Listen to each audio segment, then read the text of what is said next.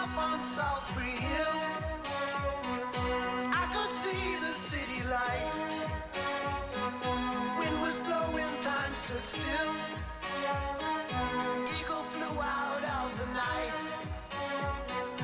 He was something to observe. Came in close, I heard a voice, standing, stretching every nerve. After leaving Genesis, Peter Gabriel wasted no time in embarking on a solo career. 3 self-titled albums would be released between 1977 and 1980. It's a knockout. If looks could kill, they probably will engage without frontiers or without tears. No longer feeling constrained by the limitations within a band situation, Peter brilliantly illustrated why he had to fly on his own. Early reviews of his self-titled trilogy used words like cerebral, vibrant, experimental, and atmospheric. At that point in his career, he was referred to as a visionary. Well, sometimes I'm ahead of the game, and I think that's partly, from my dad, because he, in 1970, he was electrical engineer, inventor, and with an Italian design, this cable TV system, which was this fiber optic base, but they were talking about entertainment on demand, electronic democracy, sort of home shopping, all this stuff. But because it was right at the beginning of the 70s, it was all based around the rotary dial of the telephone, just to give you an idea how old it was. And so I watched him, campaign for things that weren't there yet, and have a hard time. But I think that's where my interest for for what's coming developed.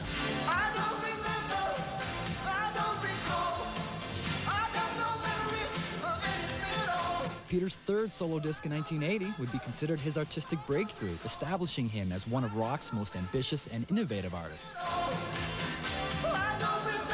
When people call you a visionary, does it make you squirm? No, it's all right. It's a bit, it's like when people call rock artists genius or whatever, and you think that's a sort of pretty valuable currency, so I'm not sure I'd apply it. I think I connect to some things before they're normally or commonly adopted. He would also become one of music's most political artists. Biko, a song about murdered anti-apartheid activist Stephen Biko, became one of the biggest protest anthems of the 80s. Say it! Say your name!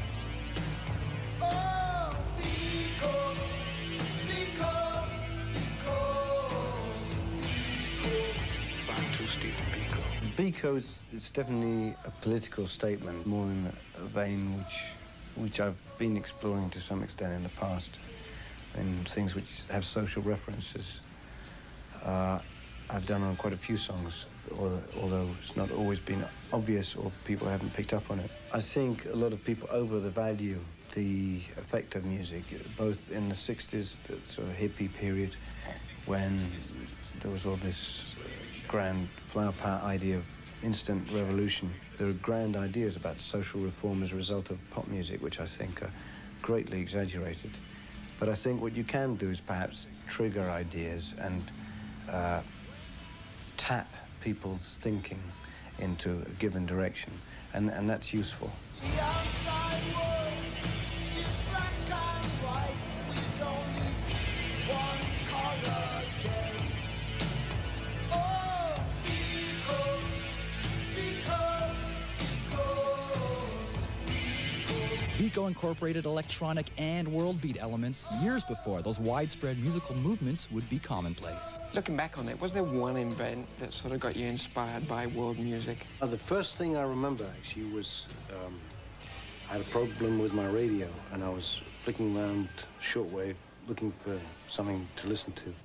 I came across some African music, but there was some harmonies and rhythms there that interested me a lot. And it was also around the time that drum machines first were invented. The very first one was a kit manufactured by a company called Paya. And so you had the capacity to start looking at other rhythms and see what you wanted to program rather than just work with what was available.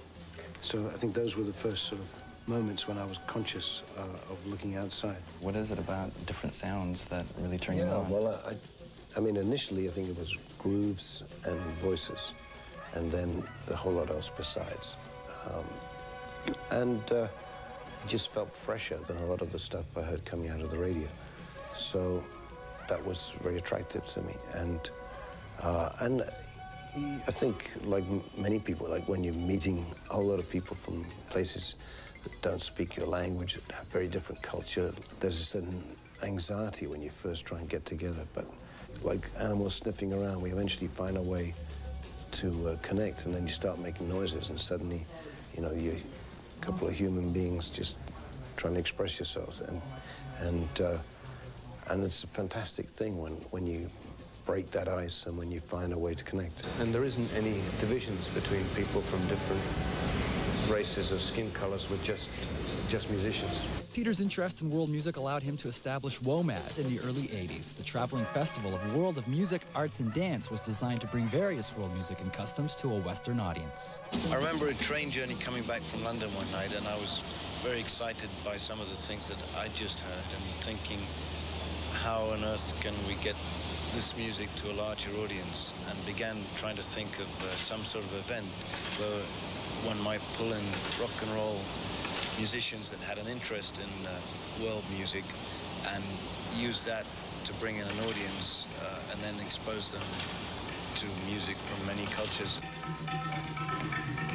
One of the things that depresses me is that a lot of people tend towards cynicism before enthusiasm, and I think particularly in this area we need a lot of enthusiasm, because you know, most of the people that I know that have been introduced to world music by chance or by friends, whatever it is, suddenly find things that they really didn't know about, didn't expect to like, and become really enthusiastic. We all believe that it's going to have a sort of increasing role in the future, that the sort of shuttered blinkers of rock are going to be forced open if they don't open voluntarily anyway.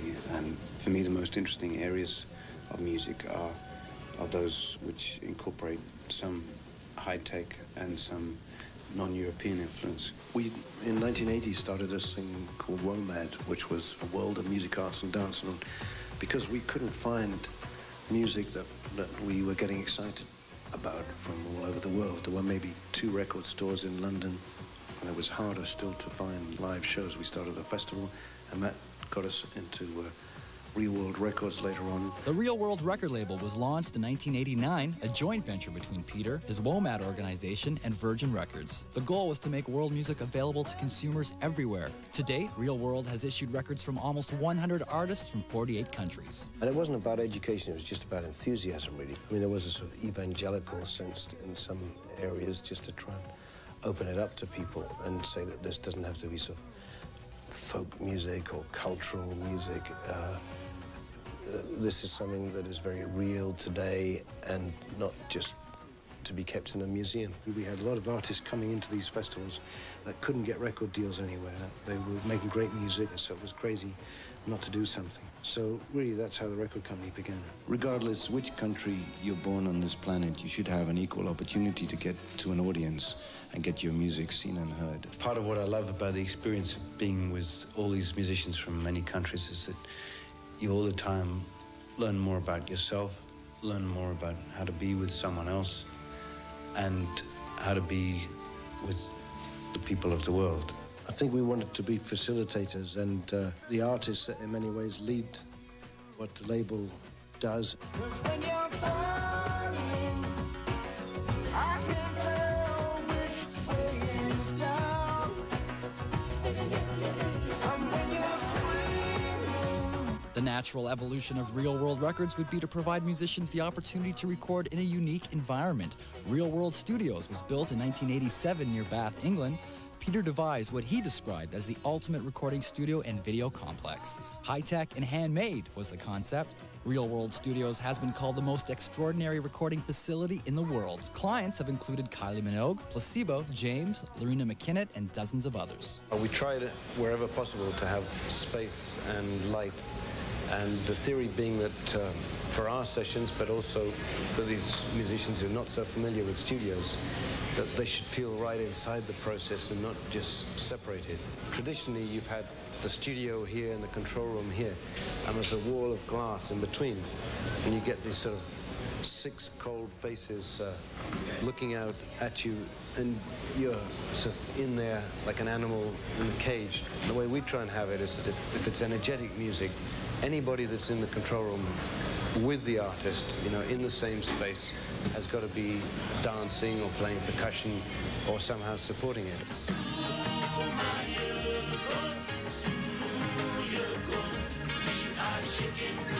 Someone, regardless of where they're born, of what color their skin is, of what language they speak, they should, if they have talent and something to say, have a chance to get heard.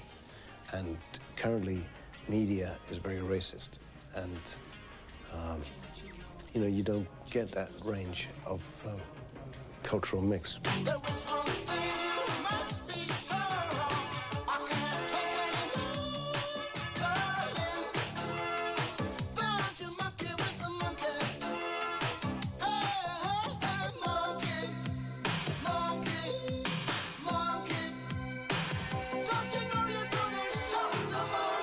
Still to come on the story of Peter Gabriel.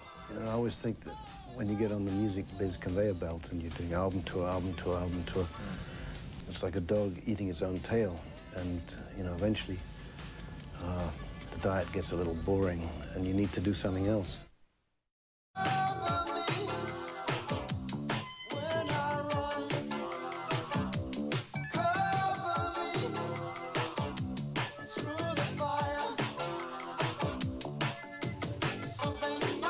Peter Gabriel's solo career gained momentum with his 4th studio endeavor, 1982's Security. The album earned glowing reviews and went gold on the strength of the album's first single, Shock the Monkey.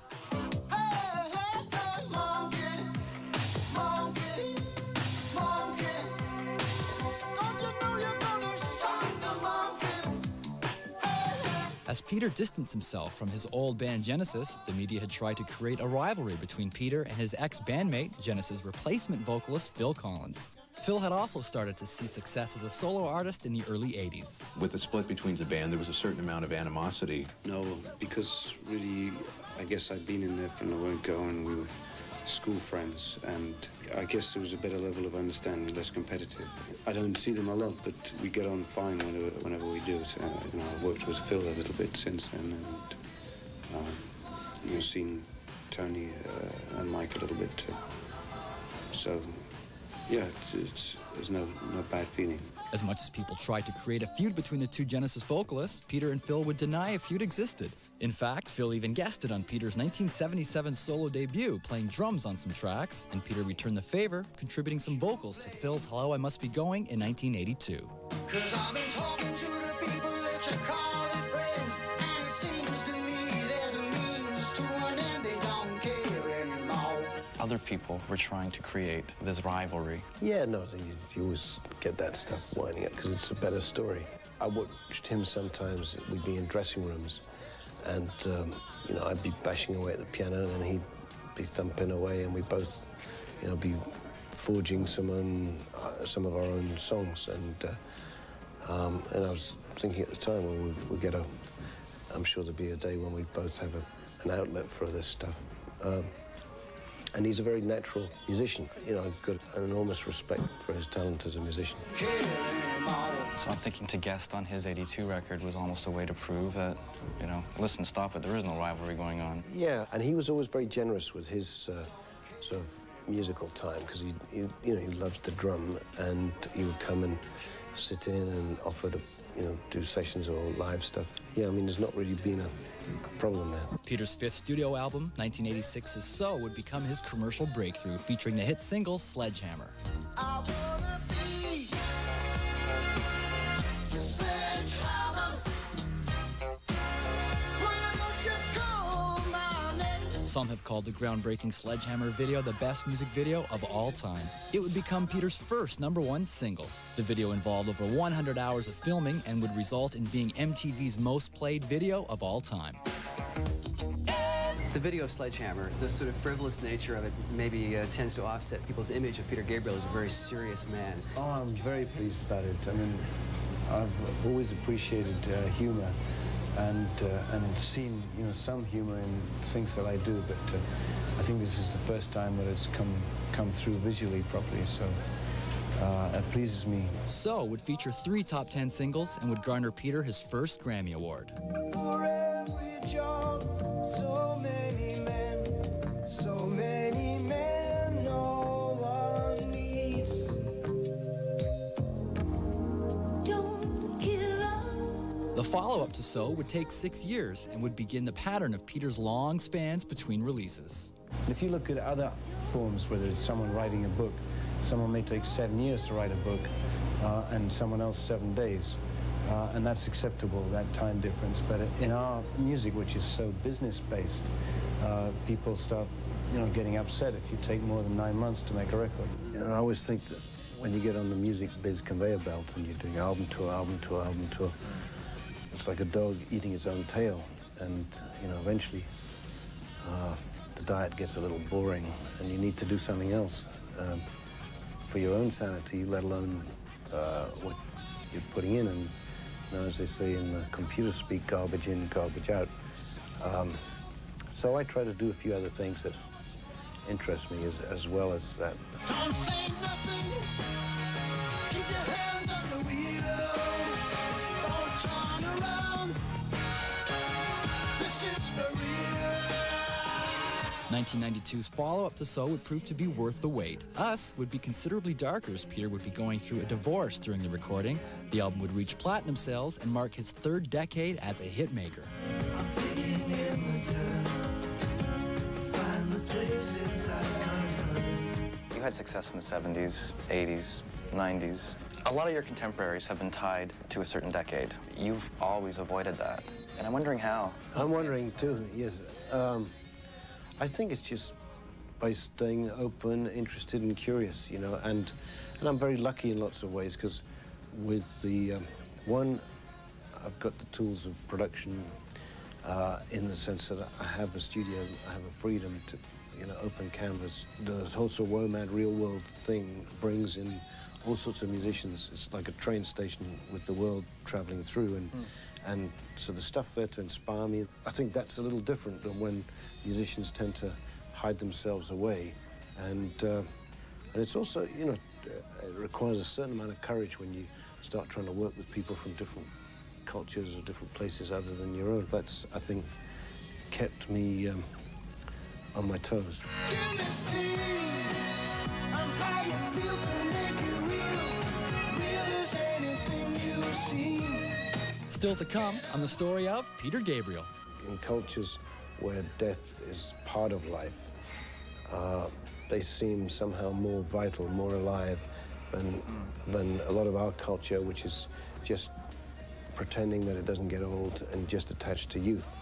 So I feel more comfortable with that. And the darkness still has work to do. The knotted cords untying, the heated and the holy, oh, they're sitting there on high, so secure with everything they're buying. In the blood of Eden lie the woman and the man. Peter Gabriel has long concerned himself with improving the world through various endeavors in a number of charitable organizations and causes. I'd rather live in a society where people are making some attempts to improve the world than one that couldn't give a damn. I just think people have a responsibility to do whatever they can and make their voice heard, because at a certain point, if the number of people gets large enough, then attention will be paid. Peter would co-headline the first benefit tour for Amnesty International in 1986, along with Sting, U2, Bryan Adams, Bob Geldof, and others. The Conspiracy of Hope tour would commemorate the 25th anniversary of Amnesty. Amnesty International was established to bring awareness to the plight of political prisoners being held captive and tortured around the world and other human rights violations. With all the atrocities of Hitler, there are more people in jail and more people being tortured and executed now than there were in the whole of the Second World War. Now, that is an atrocity in itself, and very few of us are prepared to do anything. And yet the planet is shrinking, There is no doubt that we can affect things in other countries, yet most of us are choosing not to do that. It was at an earlier press conference when Bono pointed out that the people that have suffered torture in the last 6 months is greater in number than those involved in the outrages against the Jewish people in Germany in the war. I have some German friends my age who were asking their parents how they could just sit back knowing that these things were going on. And I hope when my kids ask me that question in connection with the outrages and torture that's going on in the world now, that I'll be able to say that I did something on this tour, and I'm very proud to be here. At the end of the concert, sometimes you'd meet people who'd been in jail for 6 years or been tortured for many months on end, and they'd be there shaking your hand with tears in their eyes, and suddenly there was real sense of why we were doing it. Just in numbers, too, that Amnesty, the phones were being flooded, and they were hoping to get 25,000 people writing letters, postcards, to stop the torture and stop the imprisonment, and I think they have 60,000 plus. So in that way, it was definitely a success. And I think just in North America generally, a lot of people had no idea what Amnesty was, what it did, and I think they are really capable of doing for human rights what Live Aid did for hunger. They were aiming for 25,000 new letter writers, because one of the most effective weapons that they have is just very simple. It's just people sending postcards to embarrass the governments and the jailers who were committing the torture and imprisoning people. And I think they've got 60,000, so that's way more. And I think on the money side too, they're doing well. So I think in all the targets, it's succeeding. Peter would lend his time and attention to Amnesty once again. 2 years later, he would co-headline the Human Rights Now Amnesty benefit concerts.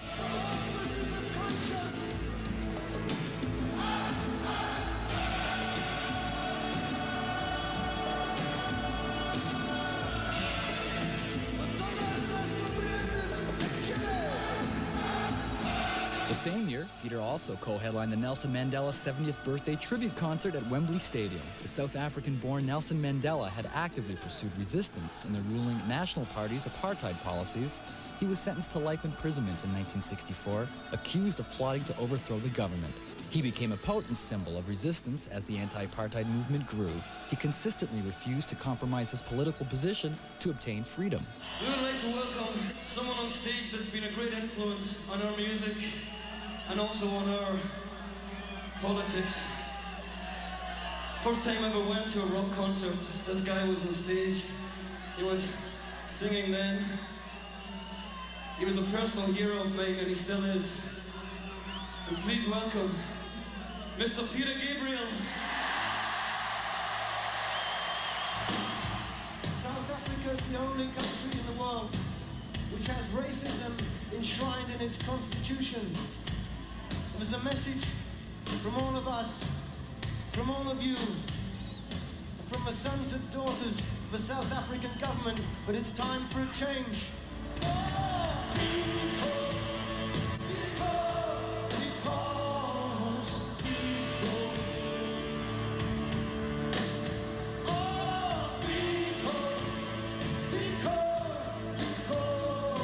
And I hope also that the kids of the South African government, that the young white South Africans will look and see what these musicians, who are popular there, are saying about their country, and that will help speed the process of change.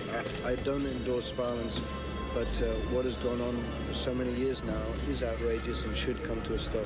Nelson Mandela would be released from jail 2 years later. He would plunge himself wholeheartedly into his life's work, striving to attain goals he had set out almost 40 years previous. The same year, at the same venue, another tribute concert for Nelson Mandela was held, this time to commemorate his freedom.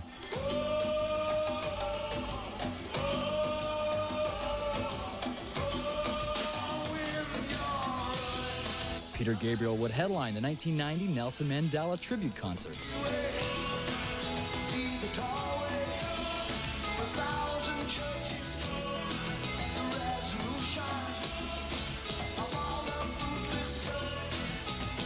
In addition to performing benefit concerts, Peter has had a long track record of donating songs to benefit albums. He has contributed material to several collections for Amnesty International, 2 Greenpeace compilation records, the Princess Diana charity album, and Refuge, a Kosovo benefit disc.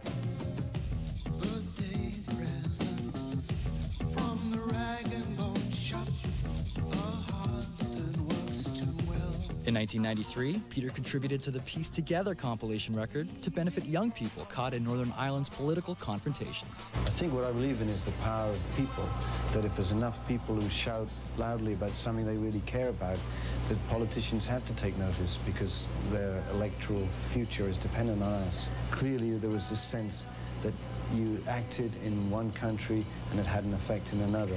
You don't have to be afraid.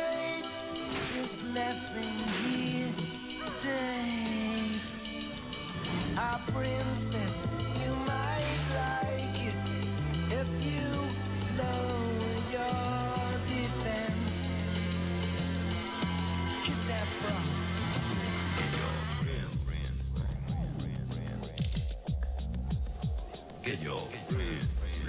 Still to come, Peter on aging, death, and his brand new disc, Up. I don't think I'm consciously, losing a lot of sleep thinking about dying, but it's on the table.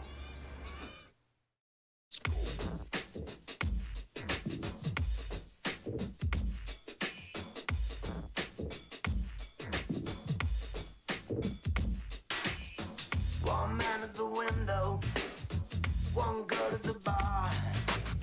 Saw the look around. I thought it was funny, your stock answer for when someone asks you, when is the album coming out? What do you say? September. You don't tell them the year, though.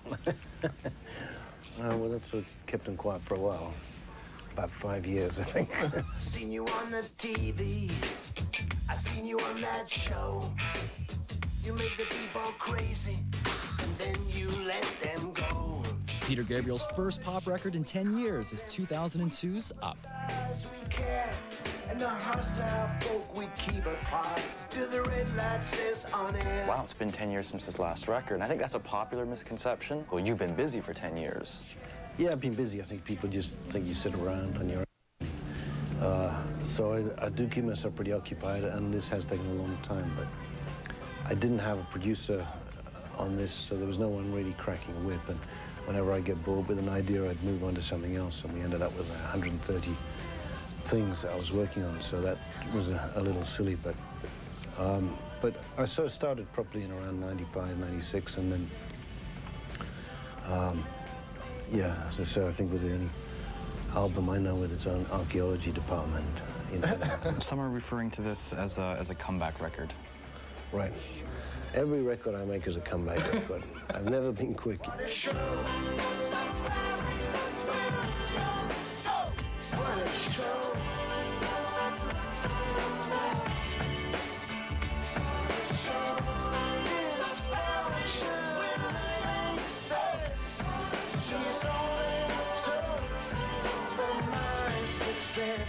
When everyone knows there's going to be a brand new Peter Gabriel record, they're going to think, is it going to be like Security? Is it going to be like Us? Is it going to be like So? It doesn't sound like anything like you've ever done. Good. Well, it's very hard for me to judge. To me, it's a sort of continuation of songwriting and less sort of world focus, but I'm happy if you think it sounds fresh. Do you think of that going in? I'm going to do something that I've never done before. Yeah, I'd like for it to sound different in some ways, but the selection was a somewhat random process. I think people think you have a clear goal in mind, but the way I work is to throw a lot of mud on the wall and you sort of spiral inwards till you find where you're going. Most other people know where they're going and just go straight for it. Are you happy with the end result most of the time?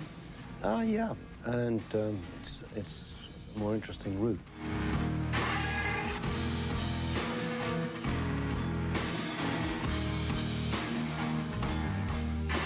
I'm scared of swimming in the sea with dark shapes moving under me. Every fear I swallow makes me small. Inconsequential things occur. Alarms are triggered, memories stir. It's not the way it has to be. But I do not know. I hate being undermined. There's a line in Signal to Noise, still something in my heart to find a way to make a start. This is a line that to me is a really good indication of something you talked about years ago, and that is you like to give the listener an escape hatch of positivity. Yeah, there's some pretty bleak subject matter and about 5 songs dealing with death, but I think that in a way they're quite positive. And, you know, our culture is youth-dominated, and we run away from death. And when you run away from something, you often find yourself going right back into it. And in other cultures where they accept death, or they have initiations, which sort of include some death-like rituals, there's a presence of death in life, and somehow they're more alive. So I see that as a positive thing, and I think Signal to Noise is, in a sort of very English way of writing, saying the same sort of thing as Get Up, Stand Up. The whole dead person's market is something that people haven't really addressed so far. So I was just writing about things that interested me, and there were 4 or 5 that ended up about death in one way or another. But there's also some about the beginning of life, too. So I think it was sort of being more connected to the beginning and end that got me fired up. All the walls closing on me, precious building, wave on wave, till the water breaks, and outside I go.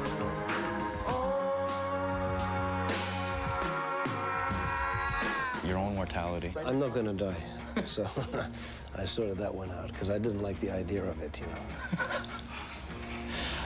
When people are bringing it up, do you start thinking about it? Occasionally, you know, it's, I mean, something that I'm aware of now, and I do say seriously now that at 52, I know people who have died now, whereas at 20, you know, there are very few, grandparents maybe, but now it's sort of more on the table. I lost a brother-in-law, a friend with a heart attack, someone else struggling with cancer, and so it's a real thing now. And I think, looking around, that in cultures where death is part of life, they seem somehow more vital, more alive than a lot of our culture, which is just pretending that it doesn't get old and just attached to youth. So I feel more comfortable with that and with myself. So I don't think I'm consciously, you know, losing a lot of sleep thinking about dying, but it's on the table. The more you know, the show will score. Showtime. Hi, I'm Chris McDonald. We're here on the set of the Peter Gabriel new big hit he's got called The Barry Williams Show, and I play Barry Williams. I want to show you on the studio. Come on. Barry Williams Show. You know, Barry was a mentor to a lot of people, not unlike Jerry Springer. Barry was Jerry's biggest, you know, hero. And so I predate all that stuff, and basically what I do is I talk about the dysfunctional excess is all it took for my success. Lyric of the song. Come backstage. This is where all the freaks are. Okay, dancers. Say hello to my dancers. Jerry. Oh, Hollywood. Yeah, okay. This is her twin sister. Hi, cutie. How are you? Run a little backstage. Freak. Dad's upset. His daughter's selling sex.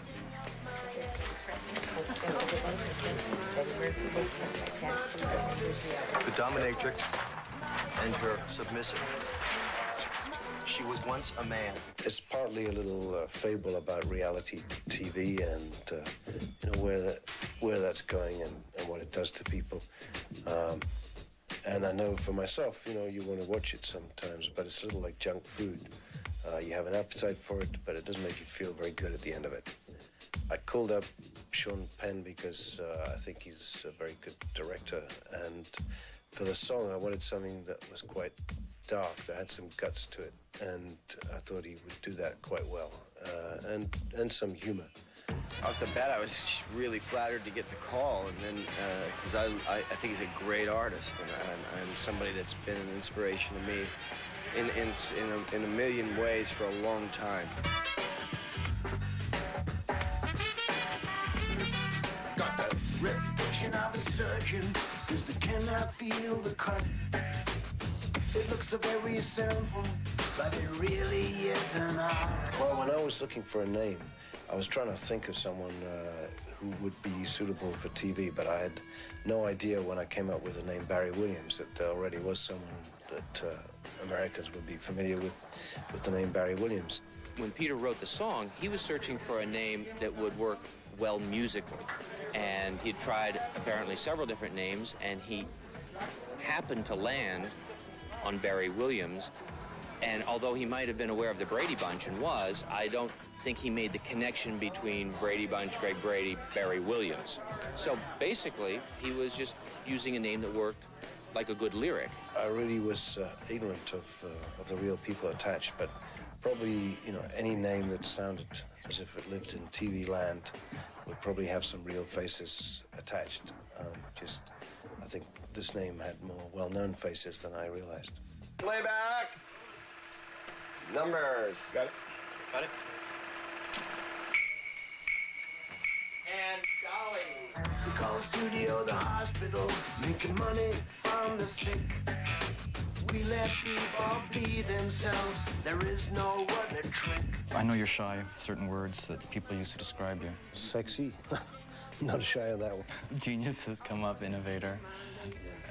People do need words to describe you. Brad Pitt lookalike. No, I don't know. You know, whatever comes up really is. I think people in the music business use the word genius a little too easily. I mean, I think, you know, I do my thing and I mix it up in a way that's different, but I don't think I'm Einstein. Ladies and gentlemen, big hand for Mr. Peter Gabriel.